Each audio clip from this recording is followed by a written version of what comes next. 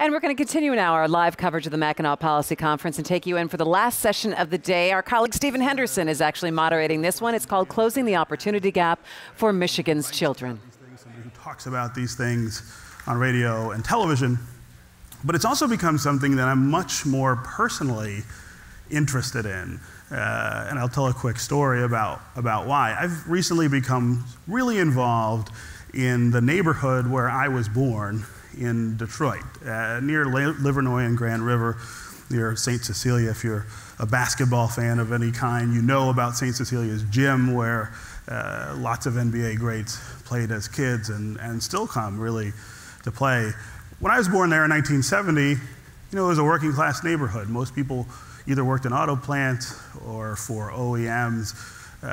They had, two job households were becoming pretty common. People were trying to hold it together. And I think all the time about all of the opportunity that unfolded in front of me, being from a neighborhood like that. I mean, not a neighborhood that you could necessarily guarantee the kind of opportunity that I've had, but they were there. There were opportunities to get to better educational resources. There were opportunities to get to cultural and social opportunities that led me to all of the things that I've been able to do. And as I've become more involved in that neighborhood now, in the last few years, it is a very different place. It's a place where almost 60% of the adults are unemployed. It's a place where just on the block where I was born, there are 30 houses, 15 of them are abandoned and stripped. And so, as I'm over there thinking about what can change the neighborhood, I'm really focused on the kids I see who are on that block, the kids I see walking up and down the block to school, the kids I see playing out in the street, football and basketball because there are no more playgrounds, the kids I see just sort of around that area. And I think to myself all the time, what are the prospects for a kid born in that neighborhood 10 years ago, 15 years ago, to have the kind of life that I've had? What are the prospects for kids who are being born there now to have those kind of opportunities? And when you think about it, it is those first 3 to 5 years that we have to lay out in front of those folks some opportunity to get to something better than what they have. And there are a lot of other problems in that neighborhood that have to do with adults. There are a lot of other problems in that neighborhood that have to do with government and disinvestment. But I become really focused on those faces, those little bitty faces I see running up and down that street, and comparing them to me. They are me. They are the me of 2017. And so I think one of the things that we want to talk about today is how do you increase the opportunities for those kids? How do you make it possible for a kid born in that neighborhood today to grow up to be successful the way I was? So what we want to do is we have some panelists who we're going to hear from about early ed opportunities. I'm going to ask them some questions, and you have on your tables in front of you some cards that you can write questions down on. We'll incorporate those questions into the conversation. You also have on the table a handout that has some policy imperatives that we want you to think about, things that we might do. I love that. Not just talk, do, about expanding early ed opportunities. And then there's some coloring books in the middle of the table. I gotta admit, I don't know what the coloring books are about, but that sounds fun, doesn't it? You can take those with you. All right, so joining us on stage are Robert Barnett, who is the Dean of the School of Education and Human Services at the University of Michigan-Flint.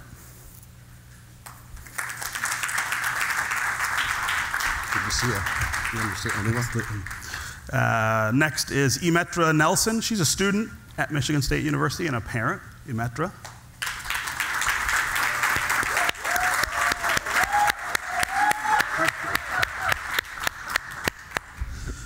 Next is Michael Nutter. He is the David N. Dinkins Professor of Professional Practice in Urban and Public Affairs at the Columbia School of International and Public Affairs. He's also the former mayor of the city of Philadelphia.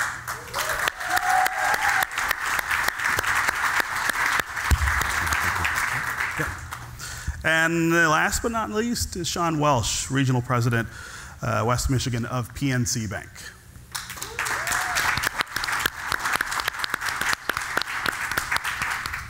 Thanks, Stephen. Thanks to see you. Okay, first, I just want to open it up to the panel to talk about where we are with this discussion about early ed. I hear lots of people discussing this topic a whole lot more than they used to. Seem to be recognizing that it's a problem. How are we doing, though, in turning the ship in a direction that makes some sense, that makes better sense for the things that we need? We'll start at that. I'd like to take a stab at that. Yeah. I would characterize the landscape of early childhood education right now as a series of islands and deserts with vast oceans of need in between them. There is great work going on here and here and here and here around the state, but one thing that's not happening is we haven't built enough bridges to each of those islands so that all the work that we do is pooling our resources to make stronger across the state what we do in early childhood ed. The desert, in my opinion, is birth to 3. That's the area where I think we need even more intervention than we do with our 3- and 4-year-olds. Everybody knows that 90% of the brain is developed by the age of 5, but by the age of 16 months, we can detect discrepancies in vocabulary and in behavior, and by the age of 3, low-income students are speaking with a vocabulary of about 500 words, whereas their higher income counterparts are speaking with vocabularies up to 1,100 and 1,200 words. So the need to intervene with birth through 5, not just 3, 4, and 5, is essential. As I looked at the 21st century report, the education report, the section on early ed, came up with, among others, 4 major recommendations that I think are critical to the work that we do. The first is to provide universal preschool for all 4-year-olds in the state. We need to do that. It's a must. We need to build a stronger early education workforce build our own pipelines in ways that are going to strengthen the quality of the education. We need to provide better access to the children and families to the services that we provide. And finally, we need to assess what we're doing so that those assessment data can go back into the programming, and we can provide even more interventions for more sophisticated ways of providing high quality daycare and early childhood education. So Flint is involved and is as committed to early childhood education as any city. And we realize that it takes a village. It really takes a village. And so what I'll be talking about in bits and pieces throughout the session today will be the partnership citywide that we've created in Flint to provide opportunities for the lowest income students with the highest need. So Flint has planted its flag in the ground. We planted our stake in the ground around an initiative that involves a partnership between the University of Michigan Flint, the Flint Community Schools, the Charles Stewart Mott Foundation, the Genesee Intermediate School District, the Community Foundation, the Kellogg Foundation, the Kresge Foundation, and a number of others. It's big. It takes a partnership. We've created, from a closed elementary school, a full birth to 5 high quality early childhood education center. So not only are we lifting these kids out of poverty, but we're offering all these wraparound services in healthcare and nutrition and transportation for the kids and their families, because we believe that we have to lift whole families out of poverty if we're really going to make an inroad. But our project doesn't stop there, because we're funneling our kids as they age out of it's called the Cummings Early Childhood Center. As they age out of Cummings, we're funneling them in to the Flint Community Schools to provide higher quality students coming in the door. And we're working with teachers and professional development in K-3, so we're raising all boats. We're increasing the quality of instruction, we're increasing the quality of students, and our work doesn't end when students leave the birth to 5 session, the birth to 5 programs. And so that's how we're starting to change the landscape. Yeah. I'll get to you in a second. I know Sure. you are very eager to jump in there. But I want to ask Emetra to talk some. I'm really glad she's on the panel. I mean, most of us up here are thinking about this from a policy perspective. That's really important.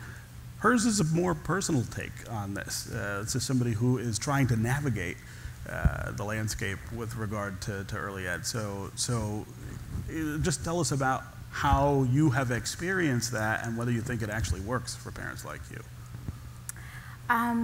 So I am a recent graduate from Michigan State University. I just graduated this past year.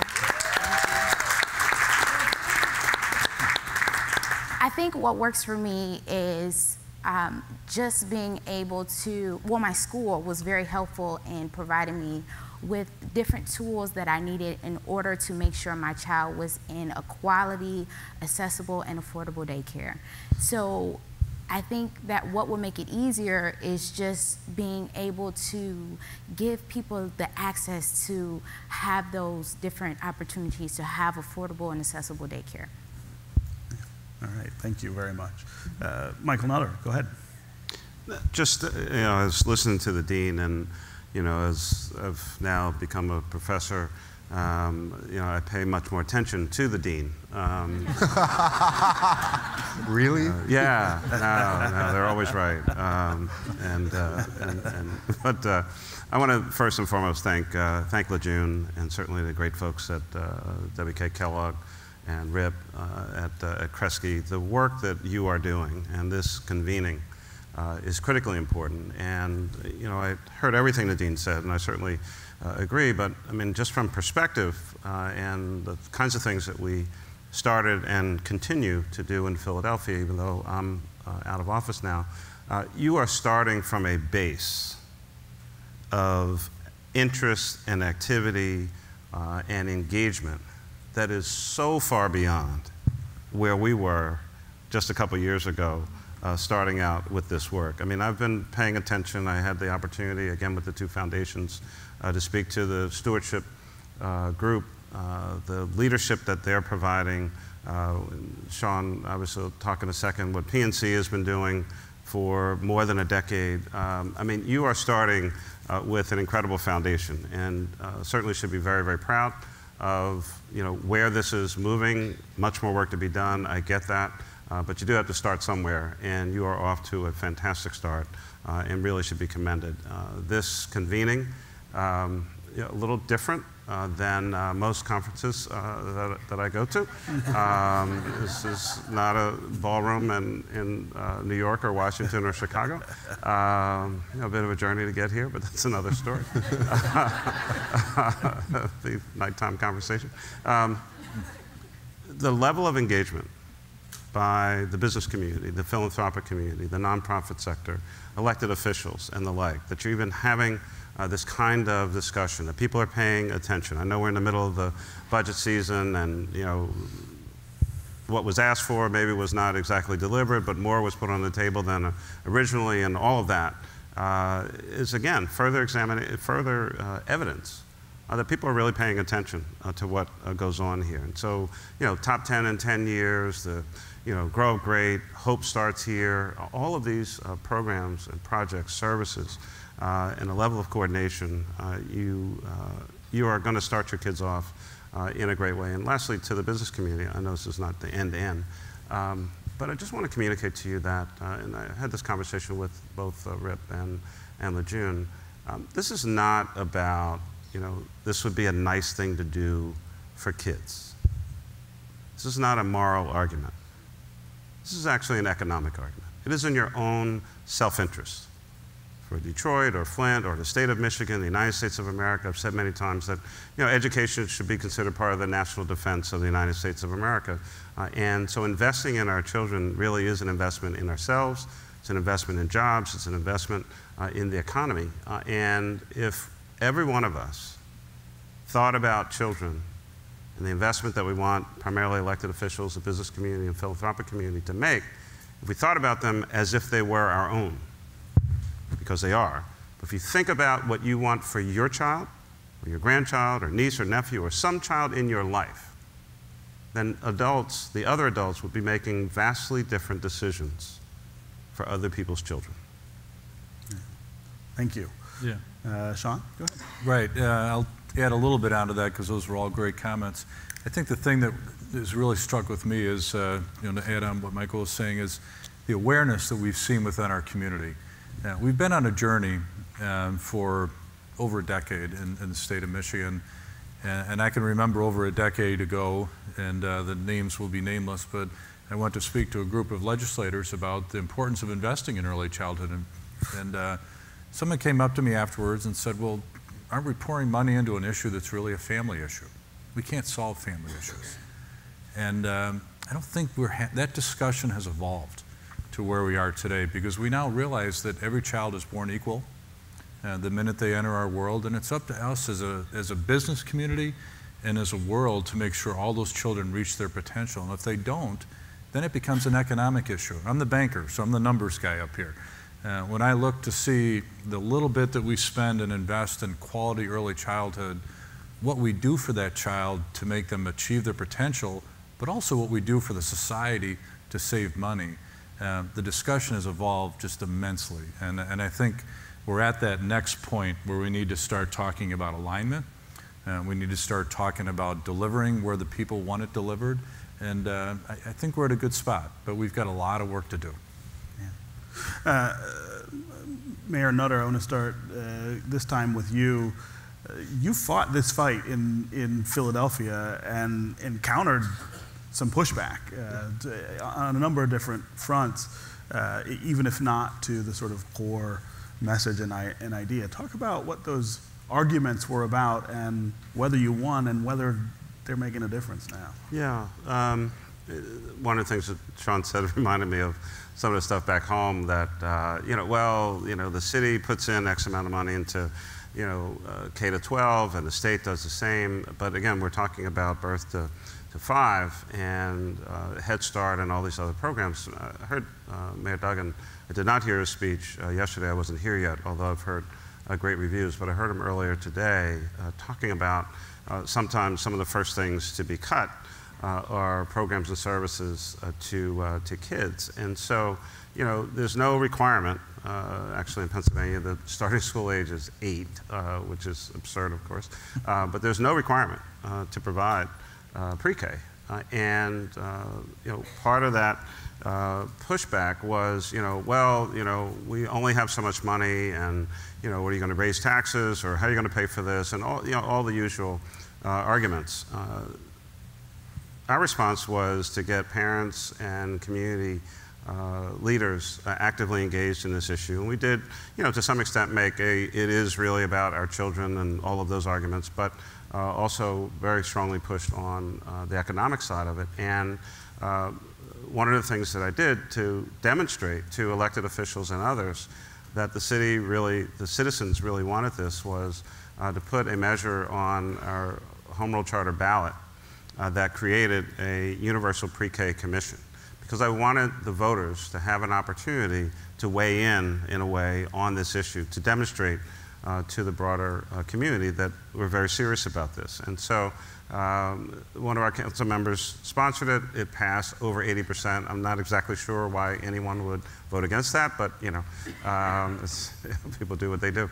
But it laid out a mandate that not only we have a commission to study the issue, but also that City Council would be essentially required to come up with a proposed funding solution. And if they did not, if they didn't pass one in the first year, the process automatically started over again until at some point they actually did what needed to be done. And so when the citizens stepped forward in that, with that level of strength, I think it sent a very powerful message not only in Philadelphia, but actually to Harrisburg, that we're very serious about this issue, and we're actually going to try to do something about it. So, I mean, there was some initial pushback, but when you're up in the 80+% range, folks kind of get the message. Yeah.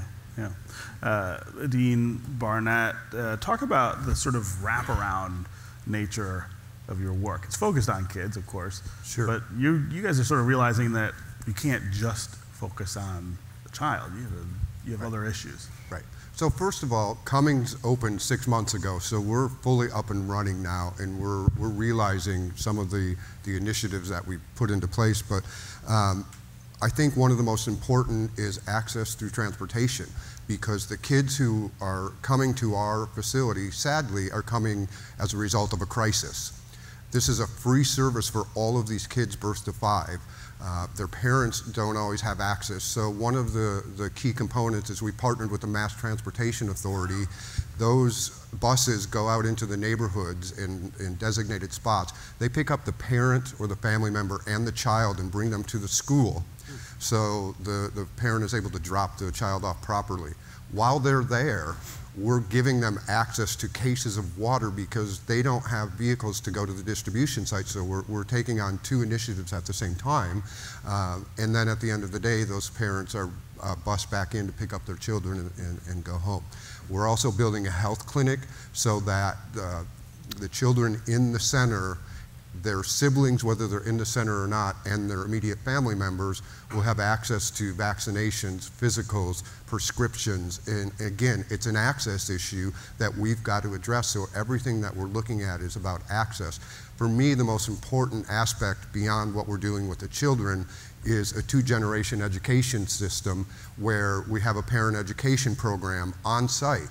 So while the children are getting high quality early childhood care, their parents are earning their high school diplomas, their GEDs, they're strengthening the family core, which is going to strengthen the community, it's going to strengthen the economy. And these kids are going to come, and these families are going to come out stronger consumers, stronger students, better prepared for the workforce.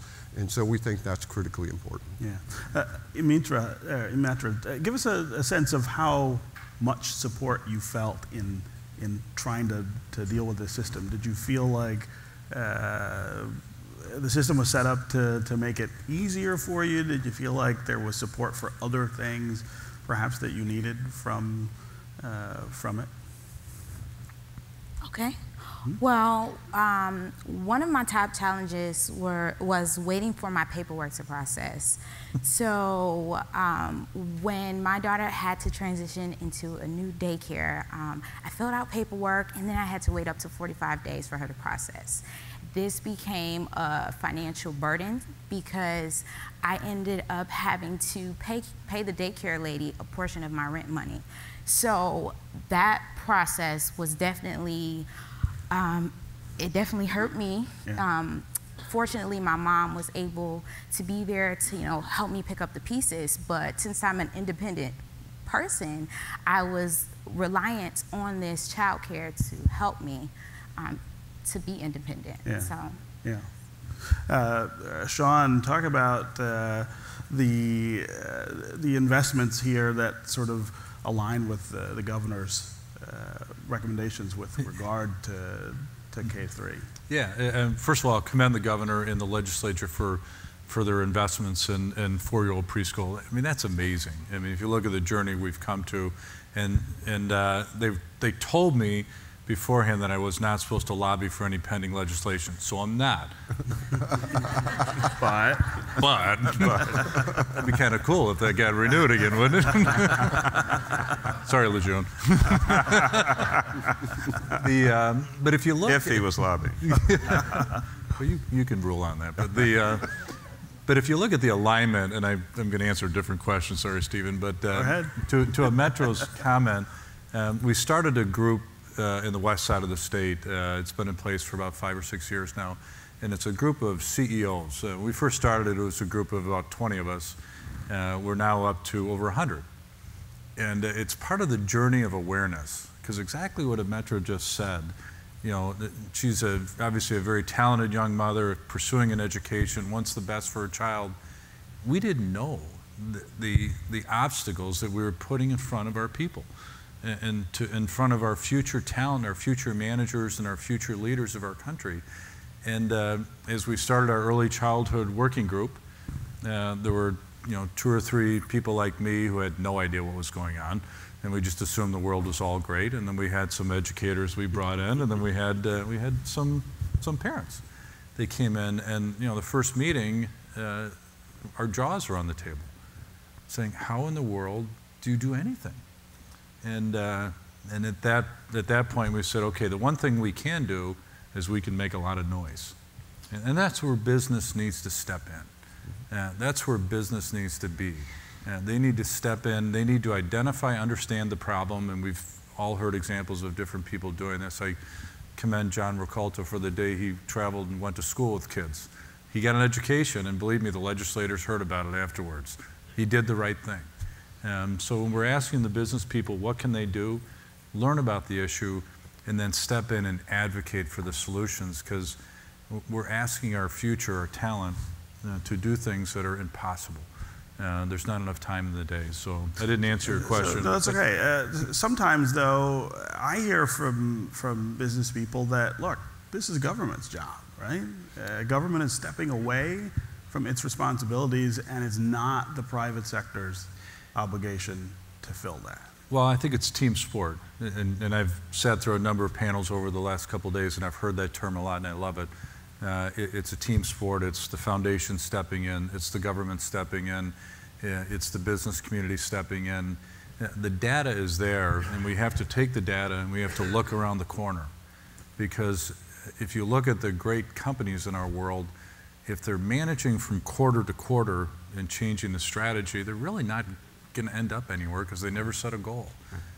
So if we're setting up systems and processes to help kids that the day they're born, we want to be successful 18 years from now, we've got to look around the corner. And we've got to see what's coming at us. And that requires team sport.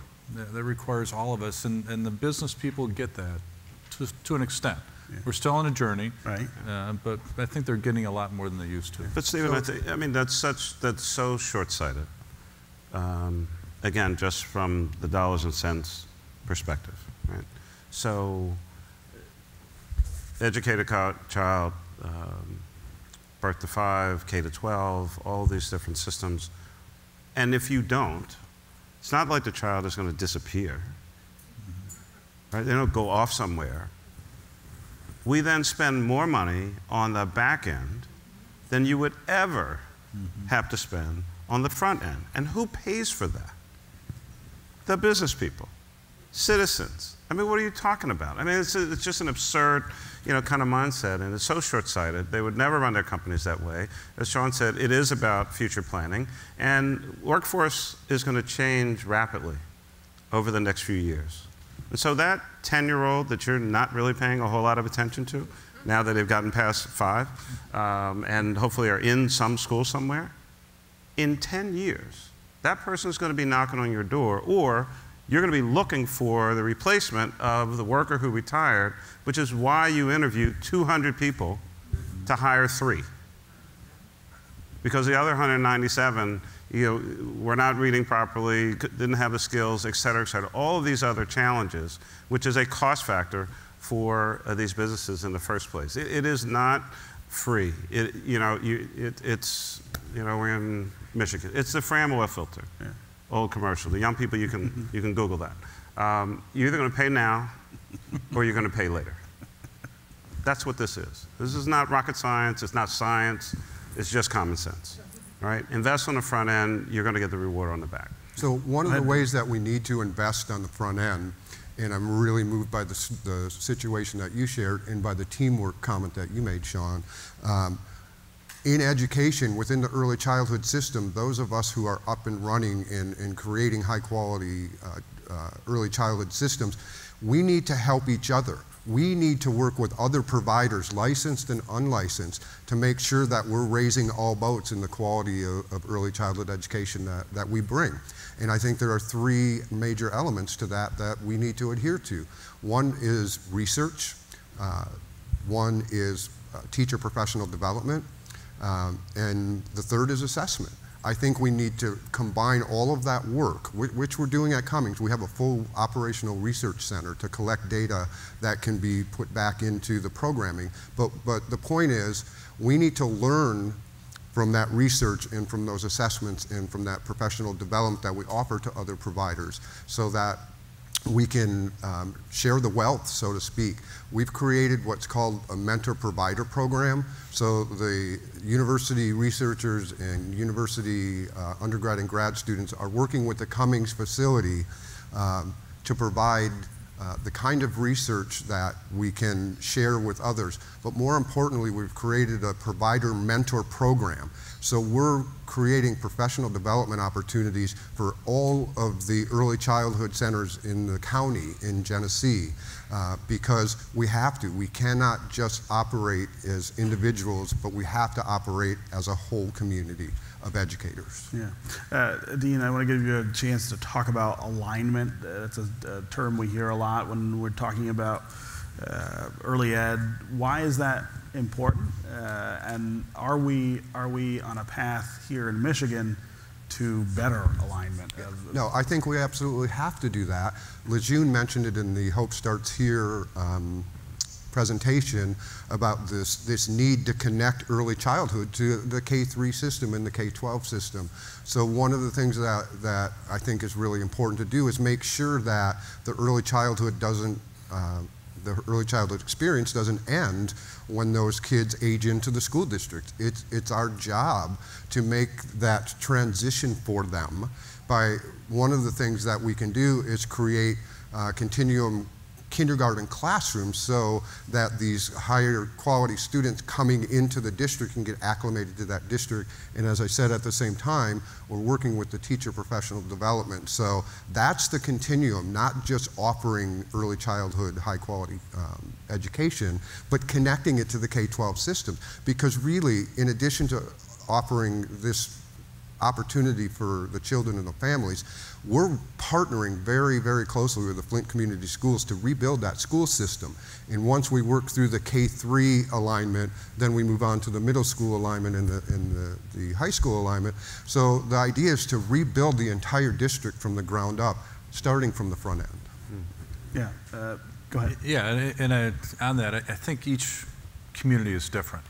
That was one of the things we found in the west side of the state for our early childhood working group. We were covering 13 counties, so we had urban neighborhoods in Grand Rapids that would look like any other urban neighborhood you would see, and you had rural neighborhoods where the kids were spread all over the place. So there were food issues, there were transportation issues, there were language issues, there was cultural issues, and we started realizing that we had to break it down a little bit. Because we can't go in with this huge solution and say, okay, it's going to fit everywhere, because it won't. Because it's different in every one. And so we're in the process now, which is going to be really messy, but it has to be done, of doing a resource map. Because we're not totally convinced, and I'm not convinced either way, that we don't necessarily have enough or too much funding for this. I'm not sure. It's just a matter we don't have it aligned right. And the Kellogg Foundation said they're going to do this for us at Talent 2025. So, yeah, and I've heard numbers that blow me away, that the amount of dollars available for early childhood, and you look at it and say, oh my gosh, why are we not being successful? A lot of issues are money issues, no doubt about it. But a lot of issues, to your comment, Bob, are alignment issues. We have to make it for that mother to be able to access that, for the quality child care, for the quality education. They want it. We have to make it for the teacher to be able to deliver that great experience. The one thing that I learned, and a number of my fellow people on this board learned, is I've never met a teacher that didn't want the absolute best for their student. I've never met a parent that doesn't want the absolute best for their child. All the goals are aligned. Everyone wants the same thing. It's just everything else isn't aligned. We haven't made it easy to get to there. So, reminder that these little note cards are on your table, and if you have a question that you want me to ask, you can write them down and hand them to Dan or the other people who are collecting, and we'll try to work them in up here. There's a good question here for Emetra. What don't we understand about supporting young parents and children? What are the things about your life that you feel like the people who are making the decisions about early ed don't get? What I would have to say to that is that it's easy to have access to affordable and accessible daycare or childcare. I think they're both the same in a sense, where it's helping to prepare my daughter to have an easier transition into kindergarten. So I think the struggle to have access to quality daycare is hard. Me as a student trying to go through school and take classes and take my daughter to school, it was very hard. I had to time manage, I had to plan out things, and so I think that politicians or people that are looking at us should know that it's not easy, and it's definitely something that takes a lot of work. Yeah. To the rest of the panel, how do we change the sort of understanding of that? There's a tension, I think, between the concept of people who live in poverty and the idea that quality, which sometimes costs money, is the thing that they not only deserve but need, I mean, for the system to work. How do we get people to understand that and see it? Well, I mean, I think it would be helpful if people in high positions, whether elected or appointed, and I think I just saw Mayor Archer come in the room. I want to thank him certainly for his service. But I mean, unless I read the story wrong, one of the most absurd statements that I've heard about in recent times was the HUD secretary suggesting somehow that poverty was a mindset. We might have talked about this a little bit at the conference. Yes. I mean, it's like the dumbest thing anyone can say. I mean, no one wants to be poor. No one. Poor people don't want to be poor. They don't like it. I mean, it's not something you aspire to. So, I mean, so from that absurdity to just, hey, our family made it, we walked 6 miles of school uphill both ways and all this stuff, and pull yourself up by your bootstraps, and, daddy worked in the manufacturer of the mine and put 6 kids, and they all have PhDs, and if we could do it, you could do it. First of all, life has changed. Everyone has different circumstances, and everyone has talked about this alignment issue. I mean, these are decisions about systems that are often made by folks who have never had to go through the experience, will never have to apply mostly for anything, rules and regulations that are completely misaligned, written by folks, again, who will never have to access many of these systems and think that they're, doing something to prevent, of course, waste, fraud, and abuse, and because, only poor people steal somehow in their minds. So, I mean, again, all of these absurdities in the public sphere and dialogue that take place out there. And so I think rather than folks just kind of spouting off, elected officials, high appointed officials, should literally try to go through some of these systems. Try to, take somebody down to the local office. All right, you fill out this application and wait 45 days and see how that goes in your life.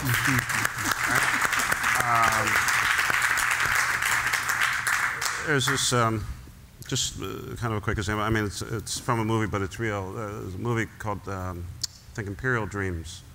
And so this young guy, he's just gotten out of, he's a returning citizen.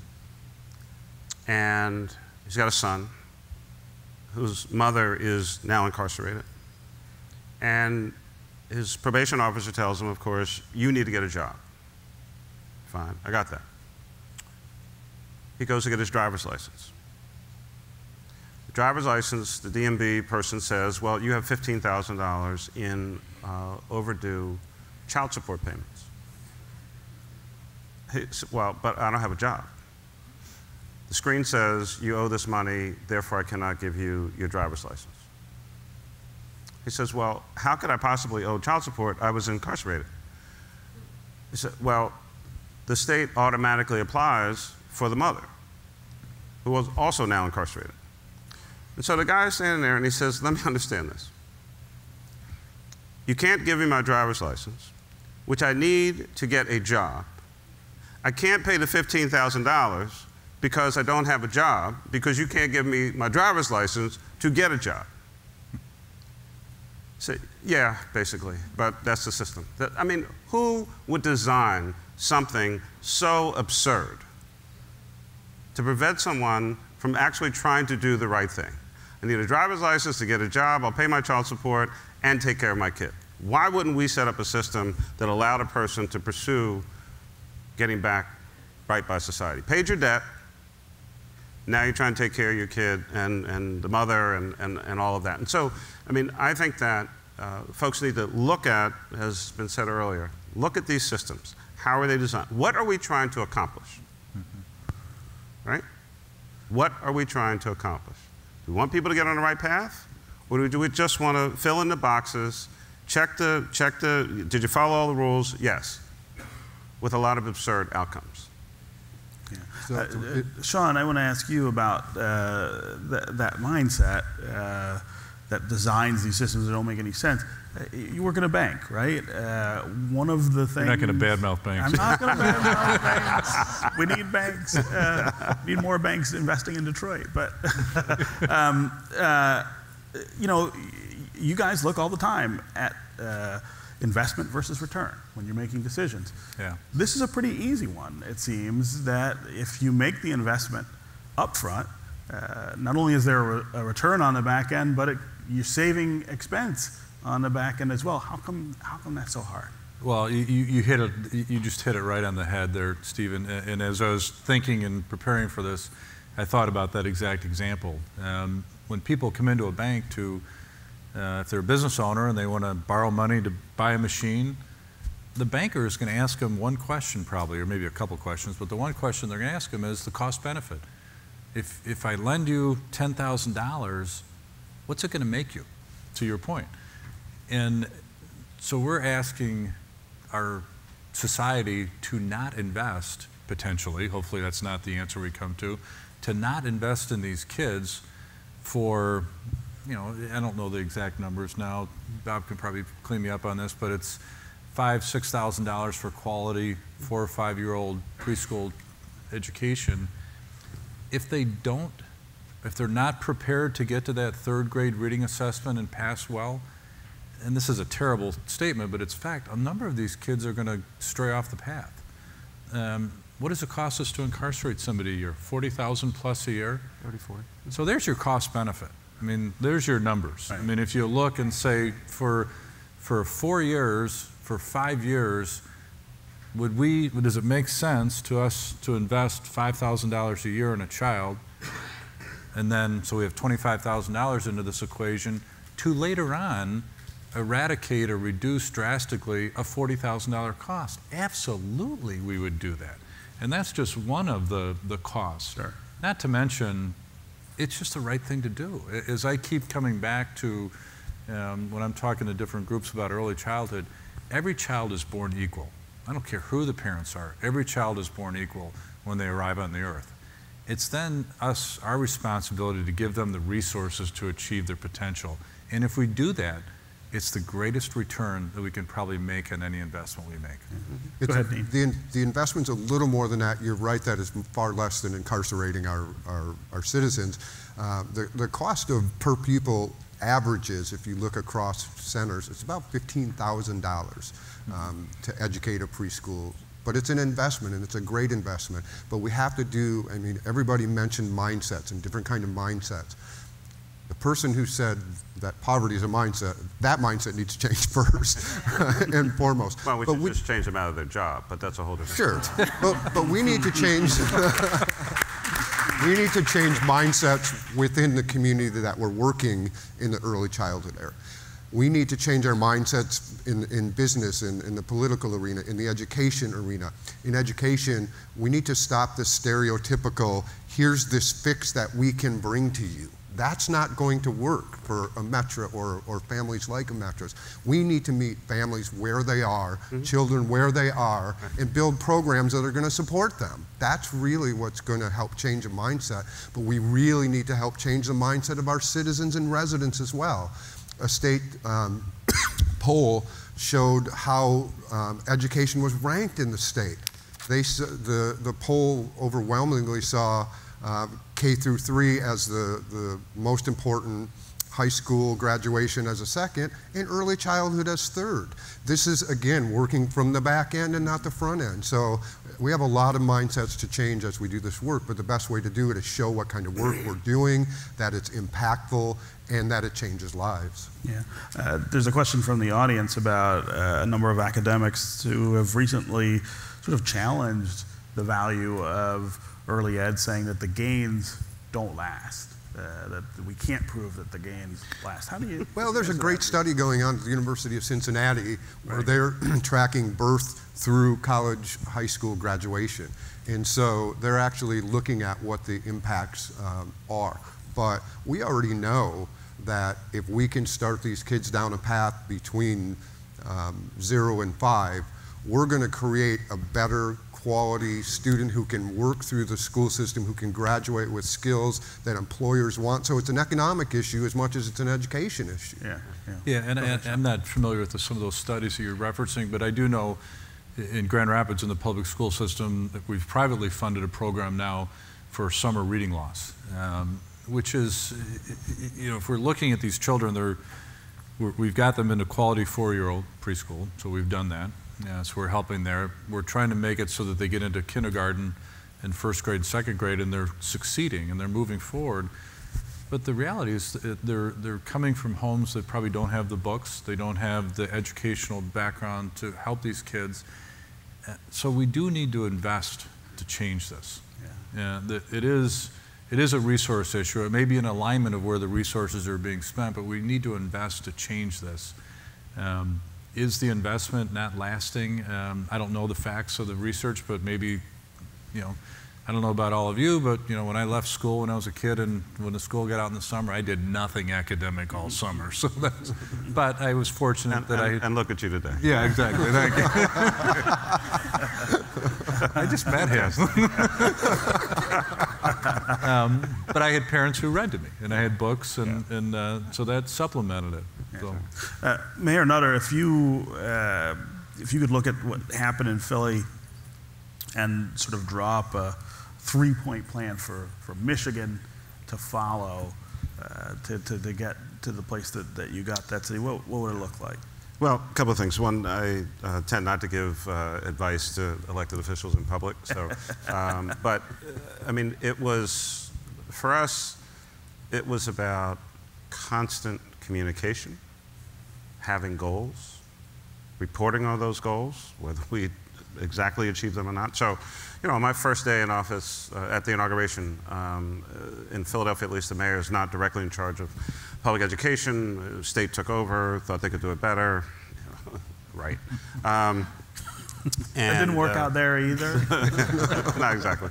But we have an oversight board, 5 members, 3 appointed by the governor, 2 by the mayor. But clearly the mayor is not directly in charge. I said that we were going to cut in half the high school dropout rate and almost double the college degree attainment rate. Now, I'm not in charge of public schools and clearly not in charge of post-secondary education, but I wanted something to be measured by.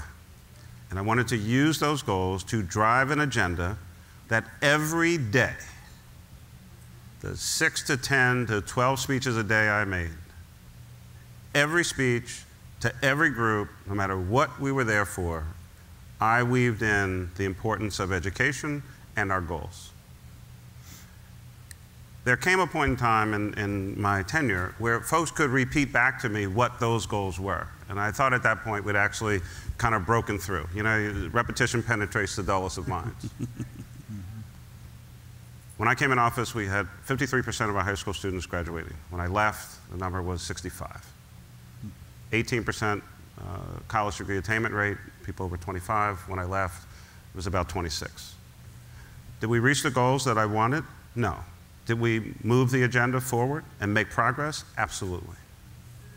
There are tons of young people today who did graduate from high school, who did go on to college, who are being productive because we invested in them, we communicated constantly to the public, and everywhere we went, we talked about the importance of these issues. And so it really was about communication, it is about accountability, it's about driving an agenda and getting people focused on what is really important. And that was some of the key. But again, you start with a tremendous foundation here. When I spoke with the stewardship group, and Lejeune remembers this. There was one of the members was there with her child. Was in a stroller, so I'm assuming somewhere in the 1-2 neighborhood, or maybe it was the bigger thing. Akiva, and she had to leave early. And I said that every meeting you have should start with someone asking the question, how is Akiva doing today? Every meeting. Because you're going to follow her journey and follow her path, and every one of us here in this room has some young person in our lives. Maybe part of your family, maybe the kid down the street. Every day, ask, how is so-and-so doing? How is Akiva doing today? And watch them grow up. That's about focus. It's about being on a mission. Because that was us one day. And someone cared enough about us that we're now here in this room to try to help somebody else. I'll just say this. Go ahead. Go ahead.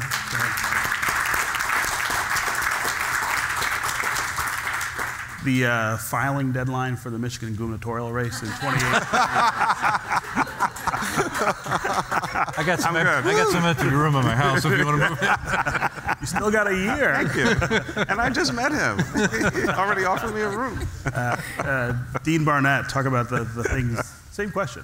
If we were to put a list together of things we might do here in Michigan that would really make a big difference in the short term, what would that look like?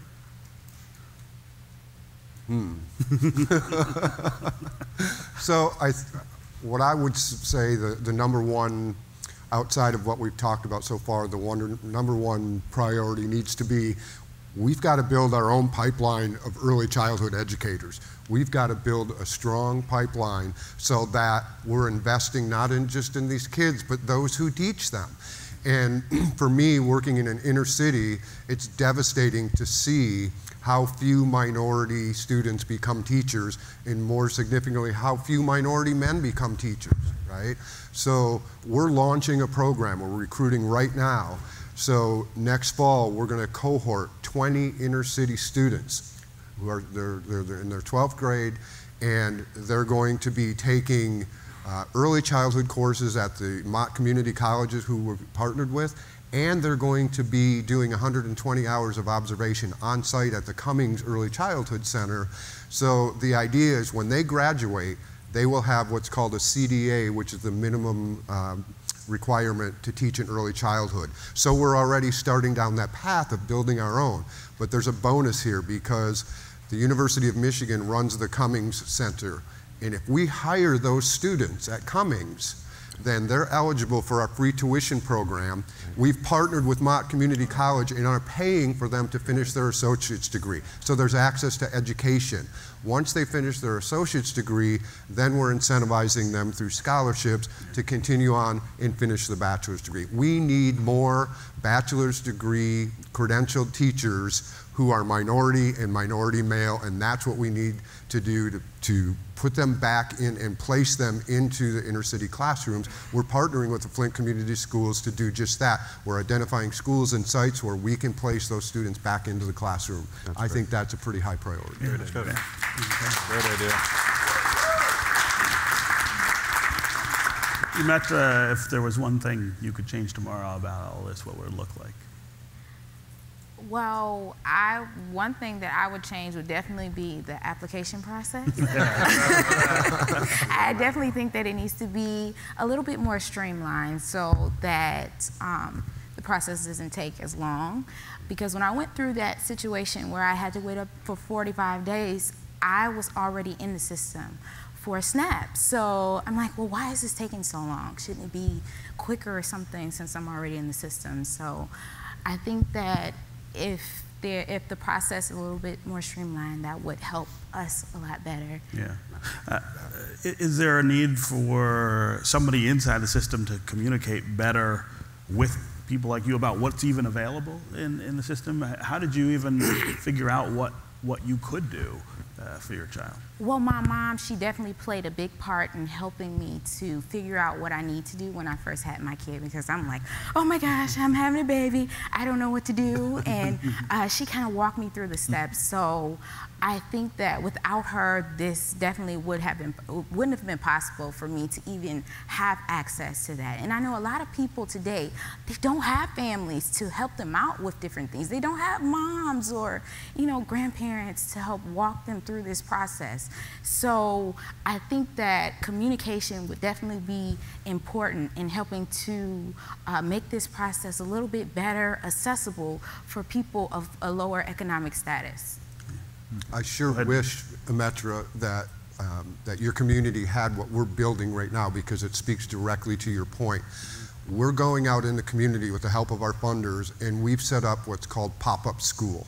So we take a van full of materials for the kids, for the education materials, and full of information for the families, and we're educating families at community centers in the neighborhood. We go out into the communities and educate families on what the process is. We try to streamline the process for them. We recruit their students through this process, and so instead of waiting for the community to come to us, we're going to the community, because that's where it needs to happen. That's great. Yeah. Sean, what would be on your checklist? Yeah, I think you asked for 3. I'll give you 2. One is consistency.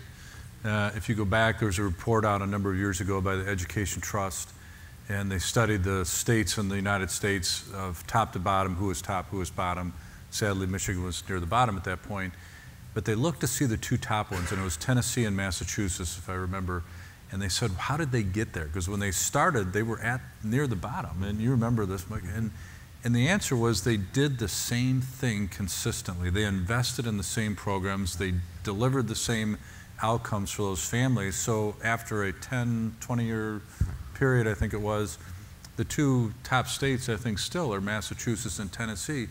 And I will tell you the reason is and they had differing parties controlling their governor's mansion and their state legislature, because they made education a nonpartisan issue, which it is, by the way.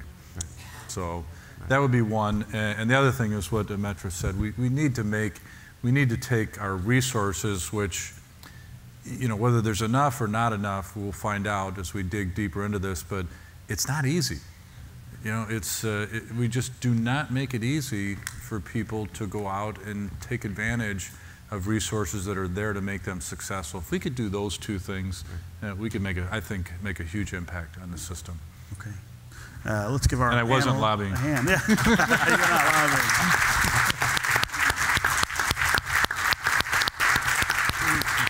We want to be sure and thank our sponsors here at W.K. Kellogg Foundation and the Kresge Foundation for putting all this on. Thank you. Thanks, Stephen.